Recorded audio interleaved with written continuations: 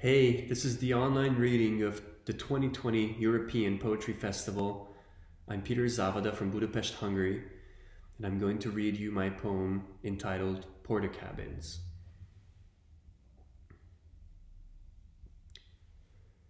The routine of portakabins, metal fences, has dissolved into the disinfectant white of waiting rooms, contoured reception desks, hospital green sofas.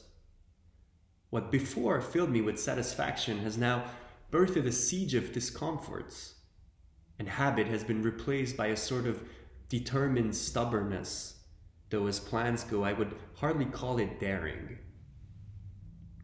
It was clear, if I carelessly give way to what by its very nature crops up as temptation, then a single rash decision can bring with it a whole caravan of consequences. In the interests of the goal, only a resilient background could ensure the ideal circumstances. I was hard-headed, at long last determined. I knew that if I grabbed the door handle, like the butt of a pistol, and pushed down, the room would explode into the darkness. I step out and immediately start gaining mass, drawn towards the geometric center of the forest. Memorable cracks radiating out, branch still, the nakedness of noise. Only I can be the hero of my poem, and this upside-down glass on the chipboard table, furrowed alienness, or the layer of dust on the tomato, the brownish, overripe spots of the peach as they spread out in rings like salt marks, the bright green burgeoning mold. Caring is what I do every day, and that has nothing to do with exhaustion. But the wood still remains stubborn, even as it readies to my hand.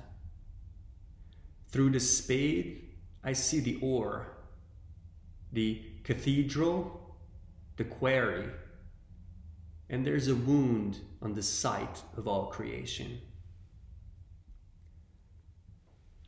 I'm full up with the city. I long to be back in a purer surfeit, where the wood is a kindly wastefulness, and rambling is time frittered without guilt. But instead, an end of summer feast, and orchids, a starry carpet of fluorescent plankton on the front of the laser-wrapped basilica, and product samples in magazines, smart carbon alloys. But what is most convincing in its purposiveness are the geraniums and gentian, as history like a Baroque allegory sprouting out of the ruins. The slow decay of the copse is a chance that I pass up, but it isn't only mine. What I mark out in space, a swollen knot, my associations accrete. The heart of memory suddenly collapses. The valley coils up around me.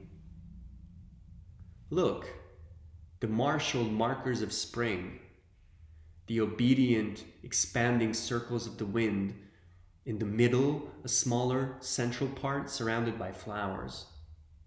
Their smoothness stretched tight upon them, their roughness pricking stubbornly out.